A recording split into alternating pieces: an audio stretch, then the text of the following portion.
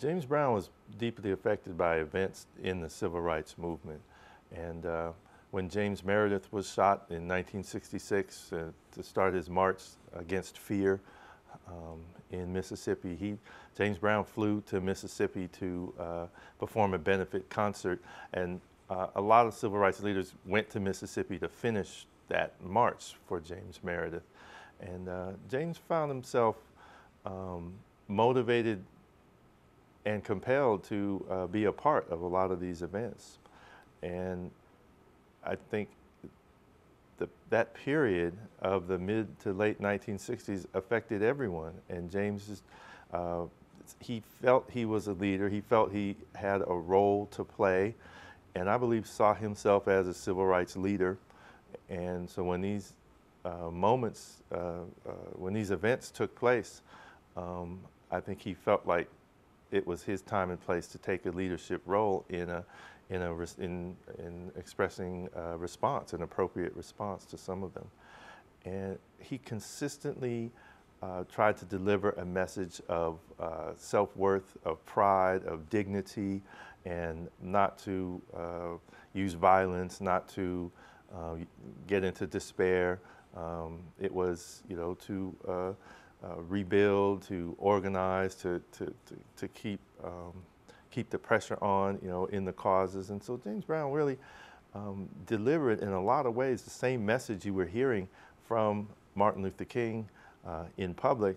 And in terms of the self-reliance, he was delivering the same message that Malcolm X had been delivering in terms of, you take your destiny into your own hands. So James Brown was very shrewd in the way he navigated the increasing tension and pressure and danger of the civil rights movement, and kind of maintained a position as a leader in a subtle way while he was an entertainer.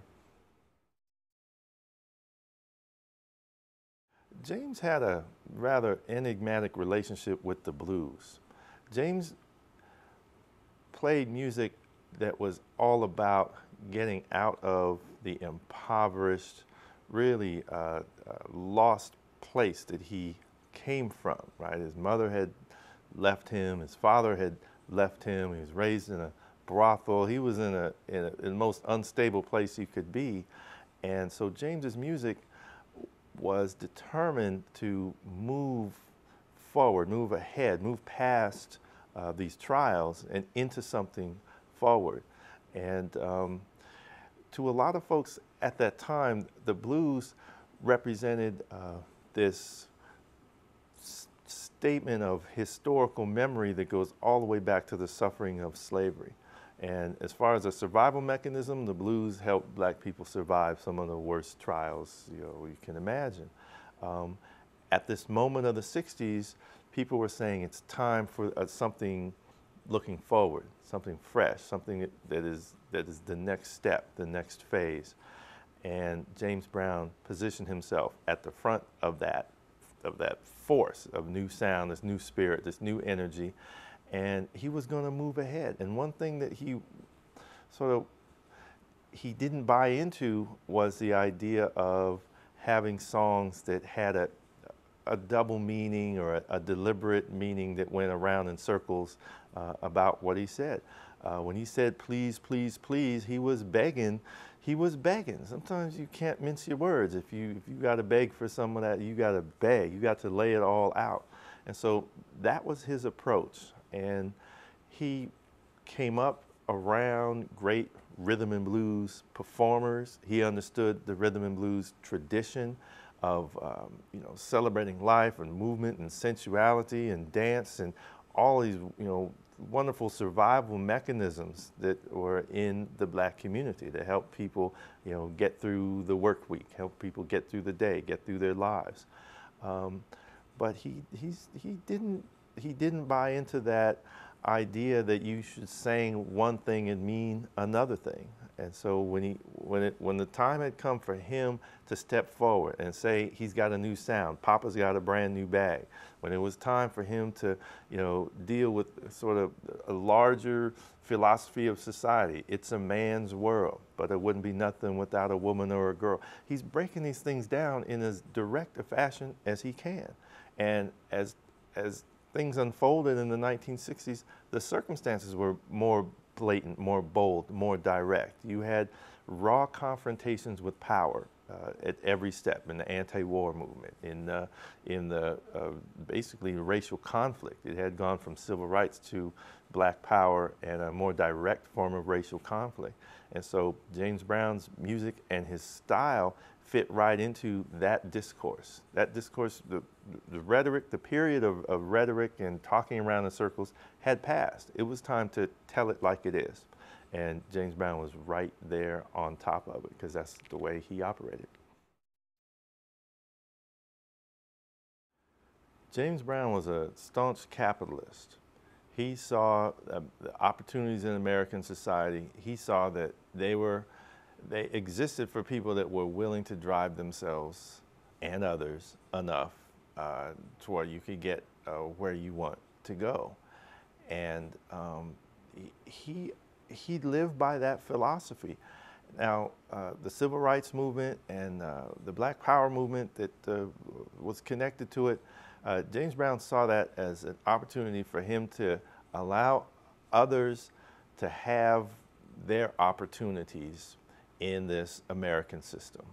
So in that respect, it should not come as a surprise that James Brown would endorse a Republican for president, that he would see that, you know, individualism and individual success is the makeup of what built this country in a certain context. And James Brown was with that.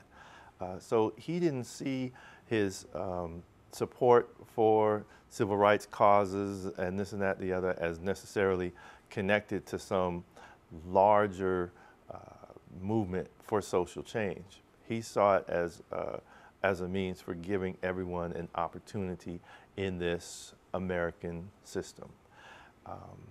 But James Brown's personal style was rooted in his upbringing, which was this special little space in the middle of Jim Crow where black people were still celebrated and affirmed in their own way. And so James Brown never really changed in terms of putting on the airs of sophistication that most upwardly mobile people would try to assume. And so he sort of had this kind of contradiction in place where he identified with what he would say with the ghetto. He identified with, you know, working class people. He identified with, you know, the people that were struggling because he saw them as having the potential to do what he did in the American system. Other people perhaps were struggling to change that system entirely. James wanted to make sure people had more opportunities in that system. And, you know, he's not alone in having that perspective, but he's very special in the way he kind of had this notion of upward mobility, but he was steadfast in his sense of identity and how that was not something that would be compromised in the process. James Brown's revolution in rhythm, the use of the one, the approach to making music that is rhythm-based, where you get the beat down first, then you get the melody together, was a radical departure for American popular music. And that was the key ingredient for making funk music. It was called soul at that time, good funky soul music. The musicians understood what was happening. They were putting more emphasis on that downbeat, putting it up where it's supposed to be down, and this sort of expectations of down, and you get up, you get a whole different percolation in the rhythm. James brought that funk, and people heard that around the world. They heard it in Jamaica. They were listening to ska and calypso and kind of smoother stuff in Jamaica. They heard that downbeat, that one, that funk, and that influenced a lot of Jamaican musicians to make some more riff-heavy, bass-heavy, thumping, heartbeat pulsing music that became known as reggae music. And even Bob Marley will talk about it. He talks about how James Brown was part of the transformation from ska to rocksteady. Fela Kuti was the same way. He was just into Afro pop, and everywhere up and down the West African coast in the late 60s and early 70s, it was about soul music and James Brown. And people particularly in these countries that had just been liberated from, colonized rule, these were folks that felt their conscious, black identity, and yet they still wanted to be modern. And here comes this music from this black man that is as now as can be, and yet it's speaking to them in this way that is touching on some primal, ancient ways of making music that have always sort of worked. And so James Brown enamored himself to, he moved the world of music. He made dance music change all around the world. Well, I think of James Brown as soul brother #1, because he belonged to the people, and yet he was the #1 among the people. And that way we could all be down for James Brown, and we down for being black and proud.